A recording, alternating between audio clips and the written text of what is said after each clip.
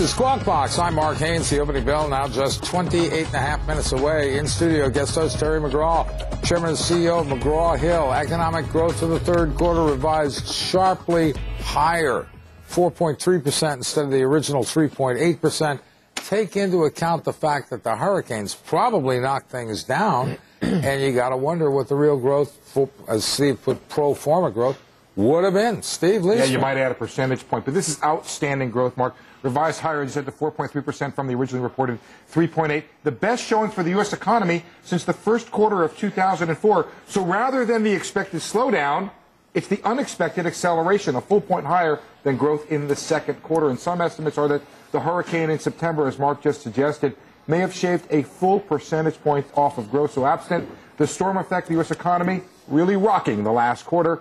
But our next guest is not buying the strong growth story. Joining us, Peter Schiff, president of Euro-Pacific Capital. Good morning, Peter. Morning. So what's wrong with this story? We see 4.3% growth, higher by a full percentage point than the second quarter. No sense of let-up in the consumer. What am I missing here? Well, again, I don't think what we're measuring is growth. I think what we're measuring is consumption.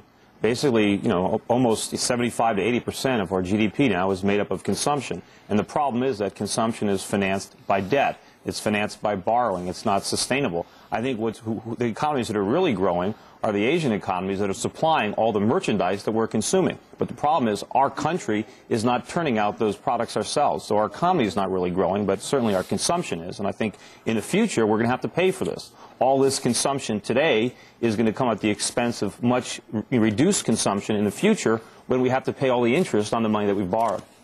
I don't disagree with you that the debt is going to have to come off. We can't keep borrowing what is now 6.3% of GDP. But the question is, if we keep bringing in stuff from abroad, and whatever it is we're doing with that, turning that into growth, for example, getting parts and putting them into higher value-added things, sending the lower value-added stuff abroad, bringing it back in, that's net growth for the U.S. economy. We're not turning it into growth. We're turning it into debt. That's the problem. And we're able to service the debt right now because interest rates are still artificially low. You know, despite the fact that rates have come up quite a bit, I think real rates are still negative in the United States. And I think they're going a lot higher. They're positive, depending on what inflation measure you use. Well, that's right. I'm not going to use the government's phony numbers.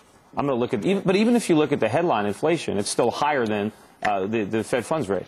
I'm a little confused. Not being an economist, we're able to service the debt because interest rates are artificially low.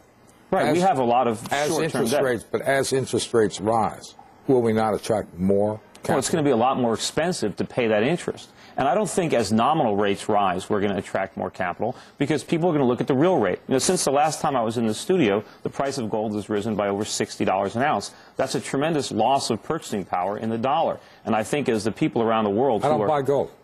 Well, you should be.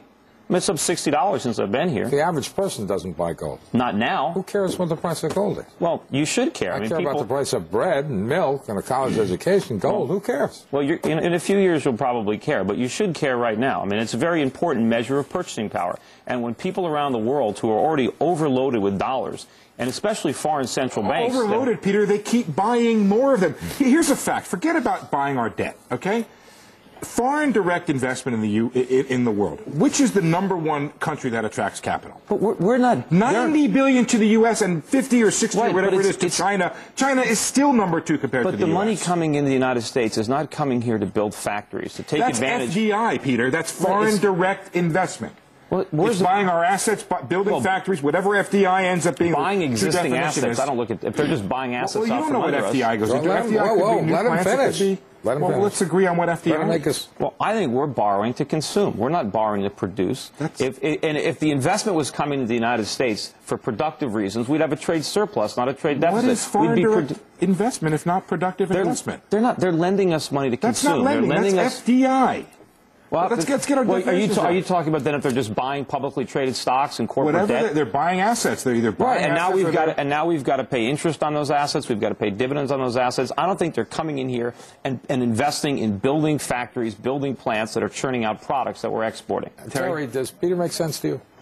I think the uncertainty that people have in the market is because, you know, people do see a lot of the dark clouds, and some can develop that kind of a sort of a doom and gloom sort of scenario.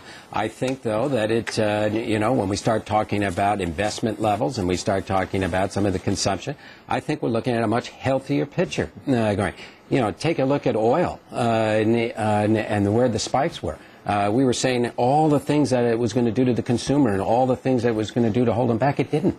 Values in housing you still are at very high levels. Still, but they're not going to stay there. And the consumer has been able to continue to go deeper into debt, to stay one step ahead of these credit card bills. There's no question, Peter, that consumer debt levels are very high, and it is a source of concern.